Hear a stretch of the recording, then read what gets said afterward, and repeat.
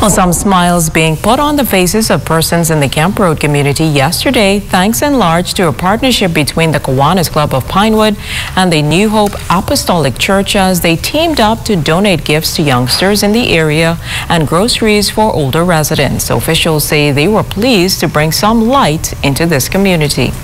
We're giving out Christmas boxes to the kids, even though Christmas has passed. We want to bring cheer to the area. We have New Testaments along with grocery bags and pediasure for the older folks. Well, you know, we are mandated by God. You know, He has blessed us, so there's no way that we cannot bless back.